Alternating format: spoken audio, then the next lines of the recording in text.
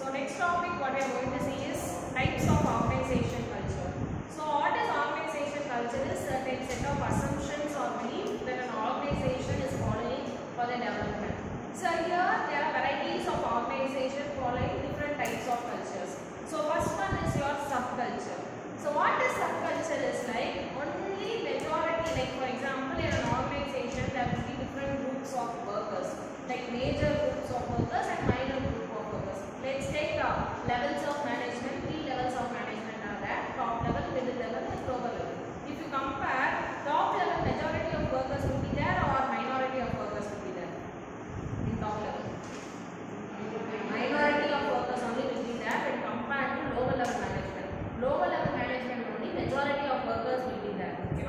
So here in organization majority and minority of peoples are working. So here if minority of peoples are like small communities of peoples are saying something for the development of an organization, and if an organization is giving importance to those small minority groups of people and they are framing it as rules and regulations, then that culture is said to be as subculture. Subculture is when a company's minority group of workers are asking for some developmental process, like for example in our organization we need canteen facilities, in our organization we need recreational activities, in our organization we need to spend some free time. Okay, so if they are asking like that and an organization provides those facilities, then that culture is said to be as subculture. So minority of people are asking for certain things in an organization, and if an organization provides that, then it is said to be as subculture. So again is dominant culture. So obviously dominant culture means here minority of people are not going to ask, whereas majority of people are going to ask for something in organization. So here in dominant culture, majority of people will be asking for some improvement in terms like provide us lift facilities or provide us with AC or whatever it is, whatever the particular people are asking, or provide us in certain manufacturing units. In those days we have to stand near the machine and work for all the 8 or 9 hours. Sometimes even it might OT and all, if they are extending this 12 hours or 14 hours, they will be standing and working. That has been replaced with like they are providing them some sort of place where they can rest for a few minutes and they can again resume their work. So these are all majority of people, whatever the problems they have faced, they have asked their organization and the organization is providing it. So dominant culture is where majority of people are asking from an organization and the organization is providing it, then that culture is said to be as dominant culture. Next, third one is strong culture. So what is strong culture means, like if an organization is saying something, from tomorrow onwards, our working time will be like before we started working with 9 o'clock. Now an organization is saying from tomorrow onwards we are going to work from 8 o'clock, like 8 to 3 o'clock. Before we worked like 9 to 4 o'clock. Now it is being like 8 to 3 o'clock. And if most of the people are accepting it, okay, no problem, 8 o'clock is not a big issue for us. Evening we are going early, so no, it is not an issue. Then we started following it, then that is said to be a strong culture. So strong culture is where an organization is saying some changes in their particular rules and regulations and majority of people are accepting it, then that is said to be a strong culture. Then what is weak culture? So in weak culture, here same organization will be saying some changes, but not all will accept it. Like for example, from tomorrow onwards, if you are coming 5 minutes late, it will be considered as half a day LOP. Before and all, 1 hour they are given time, leisure time. So 1 hour if you are coming late, it's okay. After 1 hour only, they will be taking answer as half a day LOP. But from tomorrow onwards, they are saying within 5 minutes you have to come. If you are not coming, it will be considered as automatically LOP. Then this will affect, it will have a greater impact among employees. Employees will not be 1 hour is 60 minutes. Here they are reducing it to only 5 minutes. 5 minutes to 60 minutes will have a lot of differences. So not all will accept it. So that culture is said to be as weak culture. So when majority of people are not accepting an organization, whatever it is saying, then that culture is said to be as weak culture. Next is authoritarian culture. So what is authoritarian?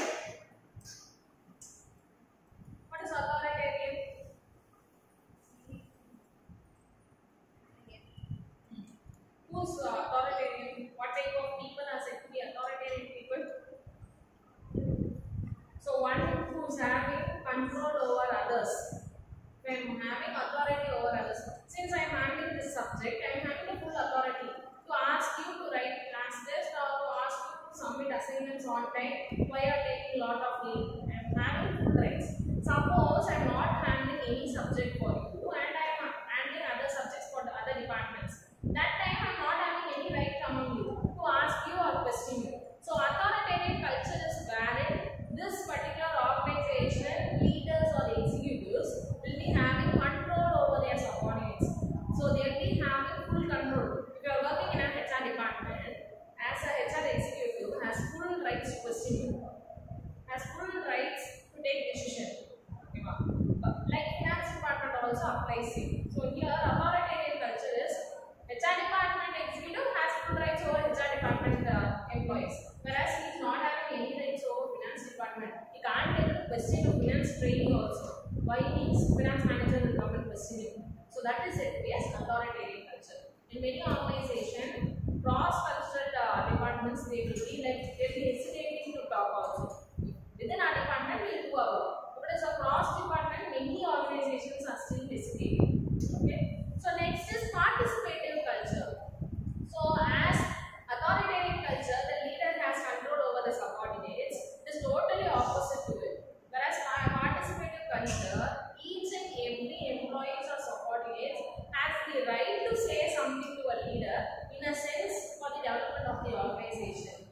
So like for example, you are having new ideas, new thoughts, how to improve your business. You are having it, you can share it with your leader, and leader also will be passing the message to top management, and automatically there will be a good communication among the subordinate and leader also. That is as participative culture. So participative culture is in order to achieve the goal of an organization, both subordinate and leaders they will be mingling among themselves. Okay. And next is normative culture. So what is normative culture is as name norm. Normative means they will be following certain norms, rules and regulations. So we can't be able to question why a company is not having these norms. As I said, many companies are not allowing black shirt to wear. You can't be able to question them why you are not allowing black shirt to wear. You can't be able to question them. As you are joining an industry, you are one among them. So whatever the rules and regulations they are following, you have to follow. If it is the rules and regulations they are following is like some sort of superstitious belief which you don't like, it means sometimes we have to go with the company norms. Even though we like black shirt, but they are not allowing it, what we have to do as a company, we have to follow rules and regulations. So normative culture means certain norms, rules and regulations we will be following, and the organization culture we have to keep on following it. Okay. Next is pragmatic culture. So what is pragmatic culture means? As a company, I'll be having some rules and regulations. My clients will be coming, right? See, if I was an IT sector or whatever it is, clients or customers will be coming, right? And while they are coming, they will be giving some sort of choices. Why you are following these rules and regulations? You can upgrade now. Like that, they will be giving some sort of suggestions. So when a client is giving some sort of suggestions, that suggestions will be considered more effectively. So when a client is saying some suggestions, that suggestions will be implemented in your culture. That is it. Yes, pragmatic. Pragmatic means in wider sense. So whoever coming to my organization are giving me ideas, but that ideas also will develop my organization. That time I can change myself. It is not a big problem for me. So whatever the clients ideas are giving, that will be implemented. That is it. Yes, pragmatic culture. And next one is fortress culture. So what is fortress culture is like this type of culture when they will be following is in an organization. See, one organization it is like moving towards sick unit. Sick unit means anytime it can wind up. Like it is not getting perfect. Anytime you can close the organization. Like that, the company is in that stage. So the employee whoever is working in that company, they don't know whether the career is going to end or not, whether the career is going to next stage or not, whatever is going to happen, they don't know. That time a certain culture and organization follows, which is said to be as fortress culture. So fortress culture now, when an organization don't know what to do, they are in a situation where either next month they can close it also. Okay, or next month they will be selling their company. Like as I said, holding company, subsidiary company. Right now, before like WhatsApp now it has been bought by which company? Meta, right? So now WhatsApp before selling they had certain rules and regulations. Their culture will be different. While they are moving towards another company, they are joining with another company. Their rules and regulations will be totally changing. So meantime, like after selling their company for 10 or 15 days, they will be there. That culture, what they will be following is NPS Fortress culture, whereas they don't know what to do. That culture is NPS Fortress culture. Next one is academic culture. So what is academic culture is, many organizations they will be only hiring highly skilled employees to do a work. So they will be giving importance to skill. They want each and every workers to be skilled workers, not the semi-skilled workers or unskilled workers. They only recruit skilled workers. So that type of organization which they are following culture is NPS academic culture. So strongly they will be giving importance to your academics. In terms, if you are strong with your academics, automatically they will recruit. That is NPS academic culture. So there are varieties of types of organization culture that is being followed, starting with subculture, dominant culture, strong culture, elite culture,